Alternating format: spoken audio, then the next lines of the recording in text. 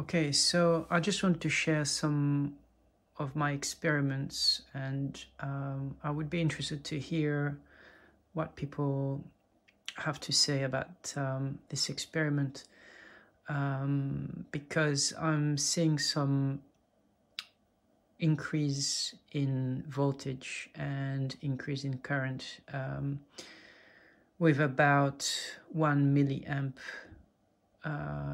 current increase and half a volt of current loss, and it's looks very strange to me, so I thought I'll make this video and see if I can get people's opinion on what's going on here.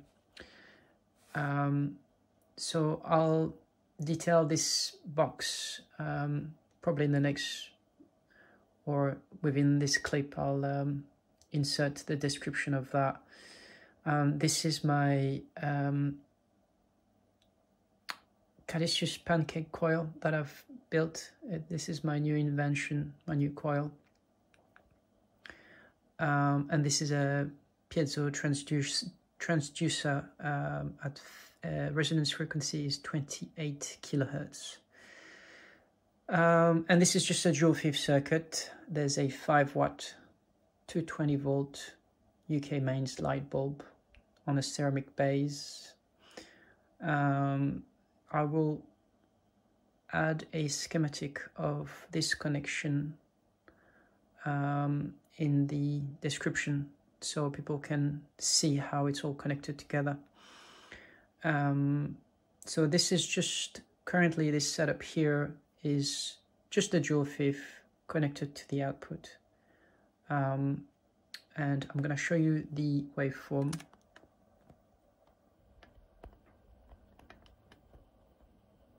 Okay, so currently the volt peak to peak is 20 volt, and the waveform looks like this, and it is -3 volt and max is 15 volt, so peak to peak 19 volt.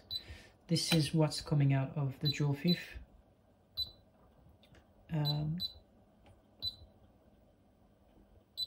Here we go. This is what's coming out of the Joule 5. And that's just standard Joule 5 pulse. And we can look at the duty.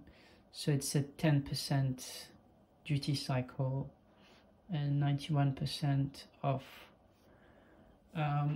Just an idea on the power consumption here.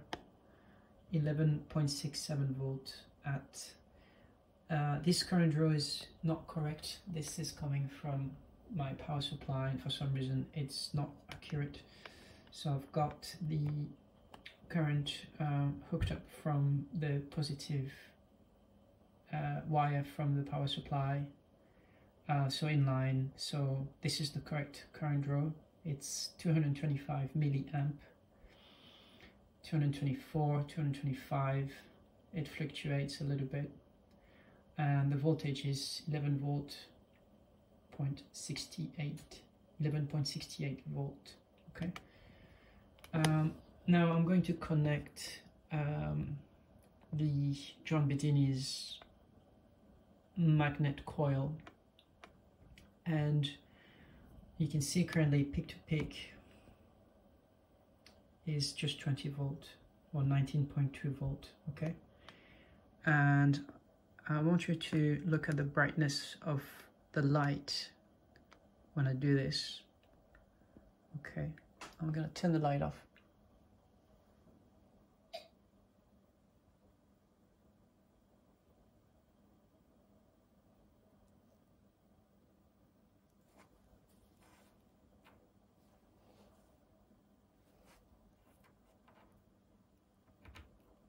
Okay, so the brightness of the light has gone up by a lot, and I'll do that again. Probably by twice as much, or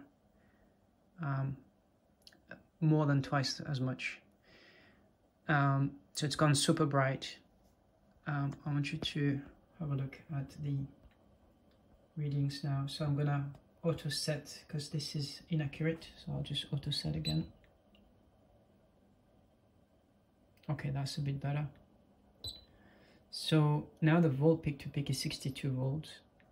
Okay, so we've got an increase of 42 volts. Okay, what's also interesting is the mean voltage is minus 32 volt. We had minus 3 volt before, so now we've got an actual swing of minus 32 plus 30. So it's a nice negative and positive swing.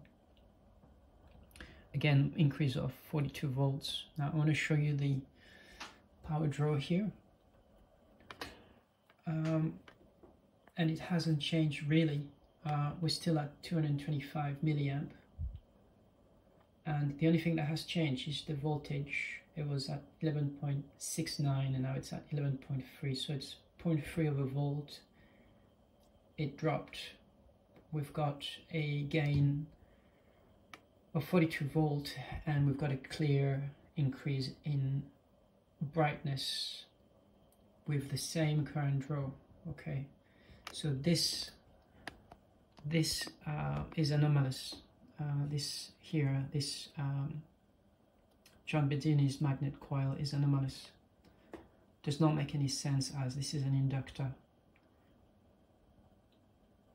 So that's the first thing I wanted to show you, and I'd like your opinion on this. Now the second thing is the piezo. Everybody's been talking about piezo and everybody's rightfully so. Need to talk about the piezo. So here is a piezo transducer. I'll turn the light off again. So just the voltage reading again, it's 11.33 volt and the current reading is 0.225 milliamp. Now the piezo transducer will only resonate at its resonance frequency. So this is, or sorry, it will only resonate at its resonance frequency or an octave of it. So half octave or 1 octave above. So this piezo resonance frequency is 28 kilohertz. And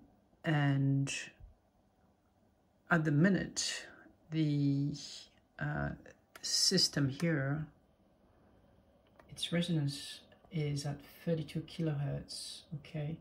And the voltage peak to peak is 62 volt. By the way, I've probably forgot to show you what the waveform look like, or the signal looks like. It looks like this at the moment. So that's with the John Bedini's magnetic coil. So this is completely different from the pulsed Joule 5 signal that we had before. Now we've got a huge negative swing and a positive swing, but also it looks like there's a lot more noise, and we can check the duty cycle. So now it's 67% duty on time and 32% off, but we're getting a huge increase in brightness and in voltage, and we have the same current draw, and we've got 0.3 of a volt that has gone down. So again, this is anomalous, and so this is what the signal looks like. Okay, and the volt peak to peak is 62 volts. Now, going back to the piezo, I'm going to connect the piezo this time. So what we've got is we've got the output of the Joule 5. So it's sort of high voltage, and the frequency is 32 kilohertz at the moment. It's going to the John Bedini's magnet coil. Okay, back again. just looking at the piezo. So I'm going to connect the piezo, and so the voltage is 62 volt peak to peak, current draw is 0.225 milliamp, and voltage is 11.33 volt. I'll connect the piezo now.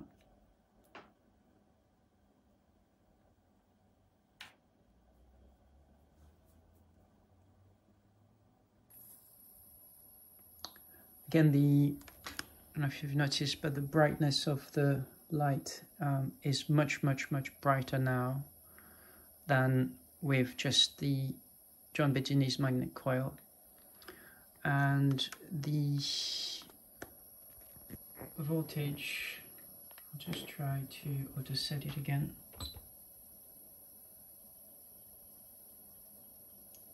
Okay, so there's a bit of a swing currently between 69 volt and up to 80 volts. I'm gonna try to stabilize this if I can.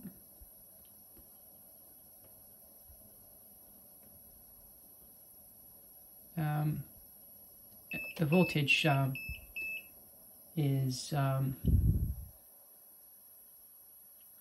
between 68 and 80 volts. I'm going to show you the current draw quickly. And the current draw has not changed.